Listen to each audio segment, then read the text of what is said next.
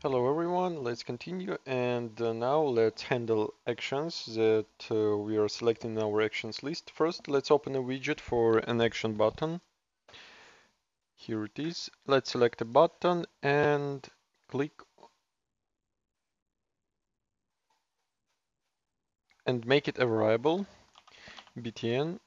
Let's call it btn button, make it a variable, and now we see events here, and let's handle onClicked event on this button, like this. Okay. Now let's add an event dispatcher and call it on action selected. It will have an input parameter of action of type eContainer item action. And we're gonna call it here and connect action. Now let's open actions list and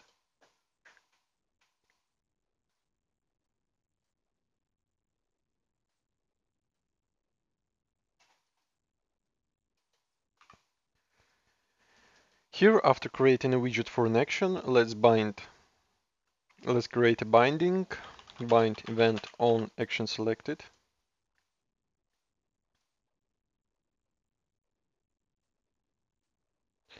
And again, we need an event dispatcher here on action selected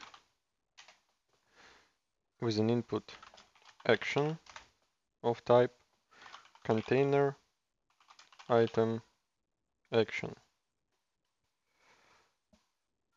And let's create custom event here on action, and let's call this dispatcher here. Finally, let's open an inventory widget, open show actions for widget, and here in place where we are creating an actions list, we're gonna create a binding. So let's get it and bind event on action selected.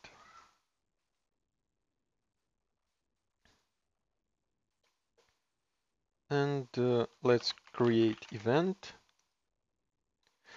create a matching function. Let's call it on action selected.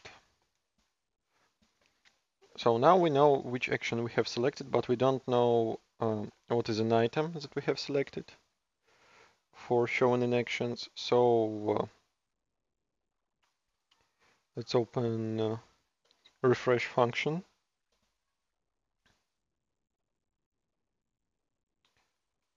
And right mouse button, show actions for widget. Show actions for widget has an item as an input, and let's get it here and promote it to a variable and call it actions item. Okay, now on action selected we need to get inventory system and call some function, but we don't have any functions yet, so let's open our component and add needed functions.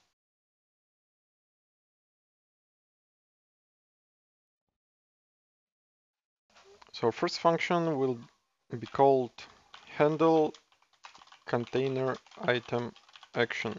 Let's move it into category container actions, and it will have an input action container item action and item by itself of type BC container item. Well, now what we have to do, we have to switch an action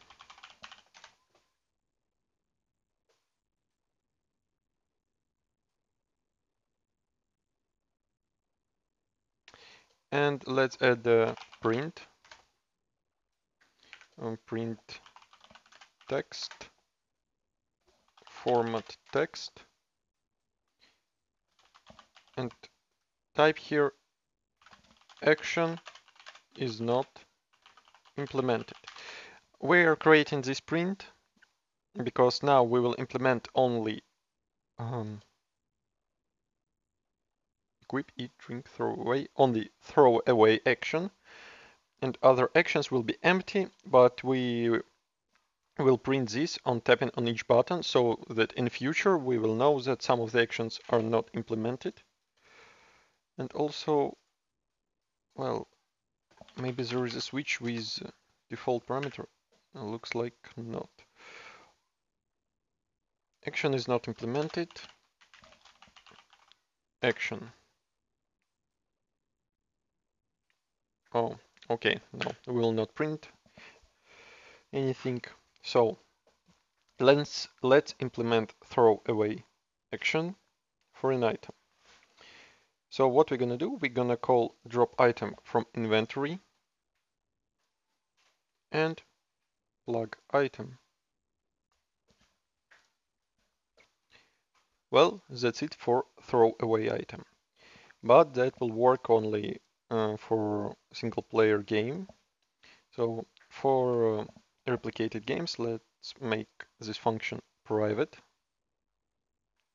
And let's open an event graph, create custom event, handle action for item.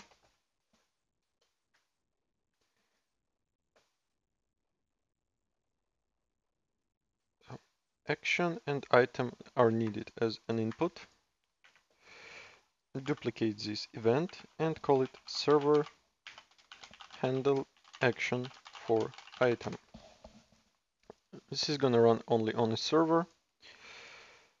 So here we're gonna call server handle action for item. Now on a server we have to validate whether we really have this item in inventory. Because on the client side, item can still appear, but on the server side, it has already been deleted. Like, for example, client already removed an item, but server still didn't handle it, and client use an action for this item. So client side will think that an item is still existing on the client side, but on the server side, it doesn't exist. And to prevent, for example, fast usage of one item, like right click on Apple eat, right click on Apple eat until server handles it. We have to call this on server, and we have to implement logic here. So let's switch on action, or even not. We don't need to implement it here.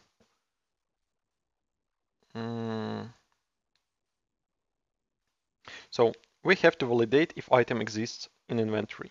So we have a function called find item.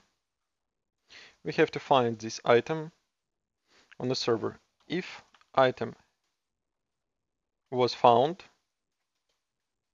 only then we can call our function called handle container item action, but we should call it on every client. That's not the best solution to call this function on every client. I think that better solution would be if these functions were called on the client, but we're gonna do it like this now.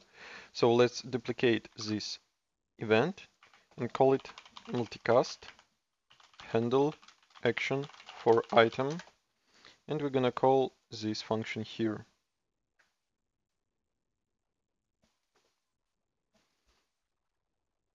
So if true, then we're gonna call multicast handle action for item and plug in item and action.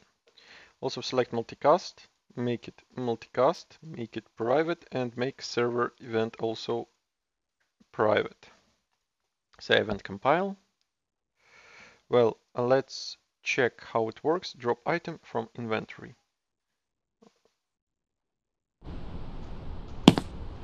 So right click on it, throw away, right click, throw away. Oh, we have created a function, but we never called it from our widget. So let's open our widget for whole inventory. Open function on action selected, and from inventory system call handle action for item action, and item is going to be actions item.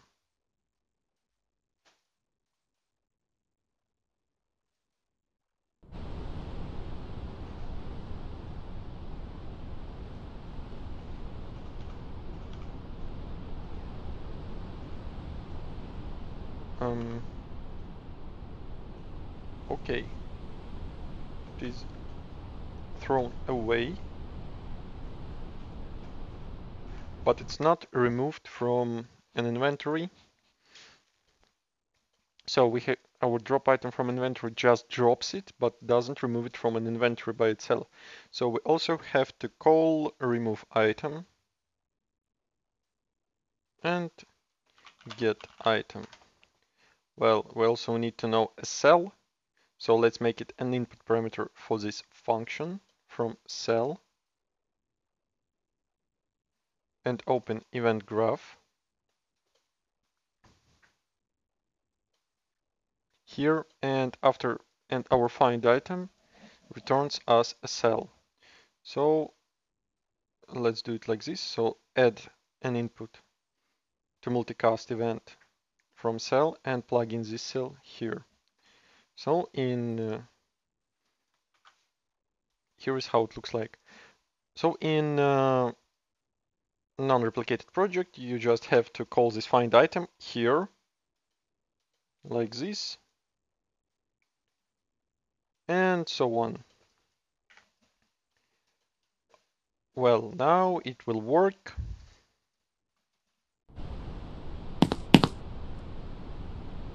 Throw away, but this widget doesn't disappear. Let's fix it.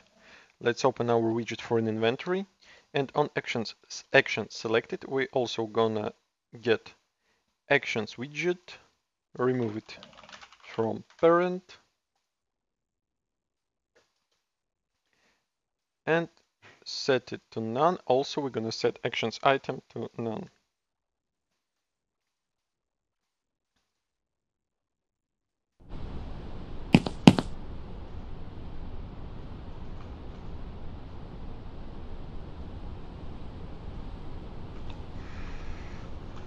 So this is how it works, and well, I mentioned one thing that let me do it like this. Let me pick a few apples and fill all horizontal slots. So now cabbage cannot be collected because it tries to store it in horizontal alignment, but we have a place for a cabbage if it would be rotated. So we have to double check it, and let's open our inventory, our tracing, and we are calling can add item to inventory. And we're checking it here in our trace interactable objects. So if it is false, what we're gonna do, we're gonna get item and call rotate. So if false, we're gonna call rotate and check it again.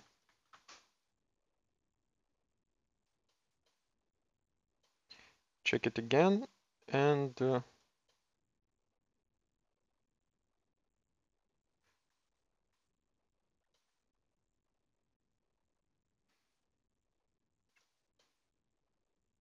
if rotated object can be added to an inventory, then we are calling the same. So we need cell, we need item,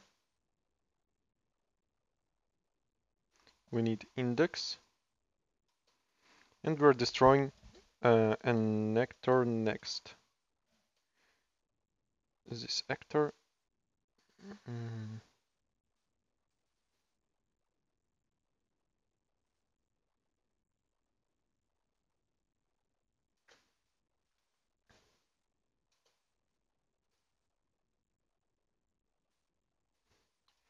Well, if false, then we just have to rotate an item back to its normal rotation. If we can't store both rotated and not rotated, then we're just rotating it back to its previous state. So let's try now.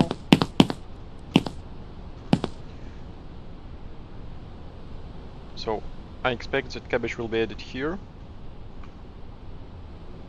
And yes, it is added now in rotated state. So that's it. And I think that's it for this video. We will continue in next part. Thanks for watching.